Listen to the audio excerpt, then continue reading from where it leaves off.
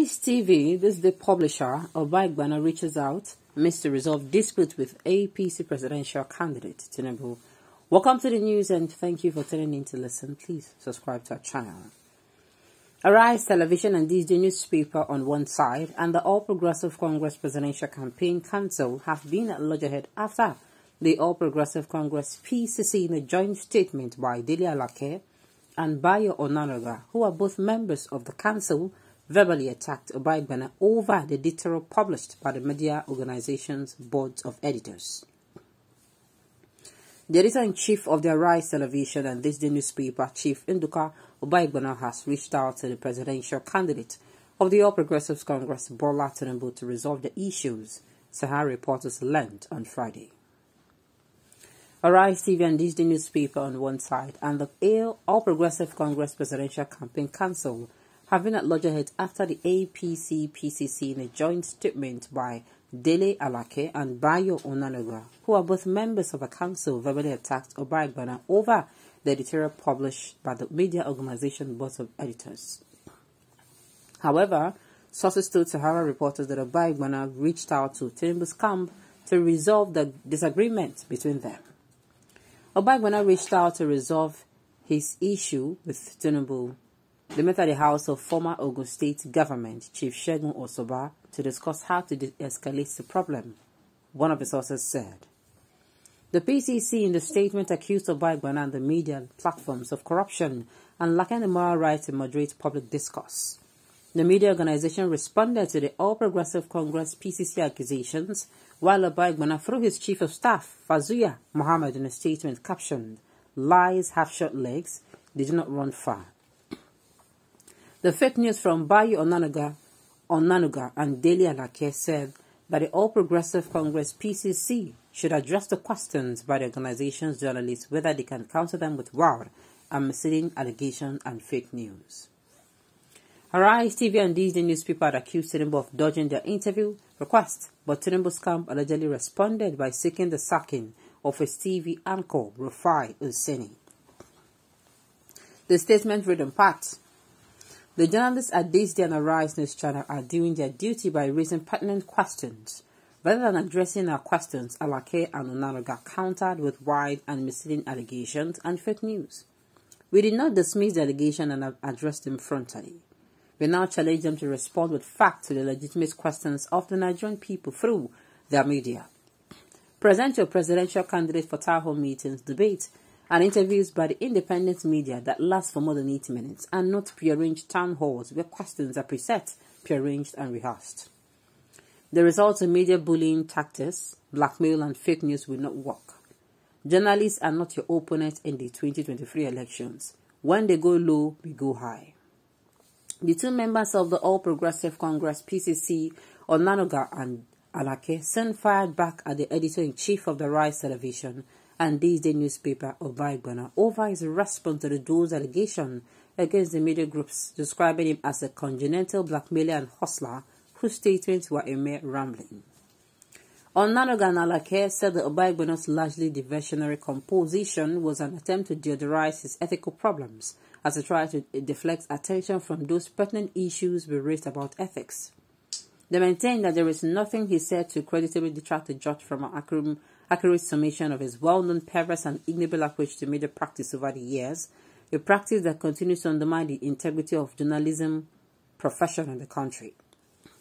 In his first statement attacking us, Baigbana craftily attempted to mischaracterize as an attack on free speech our principal stand against his blackmail to have Asiwaju Bola Tinubu appear on Arise Television and its PDP-sponsored town hall meetings. In the second statement, he was still adamant that our candidate must attend his town hall debate, despite a stand that our candidate is already executing another communication strategy to reach the most important targets, the Nigerian voters. We repeat again, we will not make our candidate available to validate a scheme which, in the light of unassailable information at our disposal, is nothing but a racket by the Arise Television owner designed to embarrass our candidate. Well, at this point, I am waiting for what the outcome is going to be. Imagine Few minutes ago, I'm telling you, it's not even up to 10 minutes ago, I read a particular news article where Tinubu came out and said they fought for democracy, and it is their responsibility to always remind us that they fought for democracy. Then he said something about NSAS, that if it was during the military regime that NSAS happened, a lot of people would have died. And he was saying these things, and I'm like, you fought for democracy, the same democracy you are fighting. The same democracy today that you are fighting is the one you fought for. So what's now the essence? You fought for democracy, and then you are trying to look at the if you listen to the news, you hear when they asked that Rufai Oseni, a journalist that works with Arise Television, should be sacked. And I'm asking myself, if you fight for democracy, if you're going to start talking about, who fought for democracy, who did not fight. Why did they fight for democracy?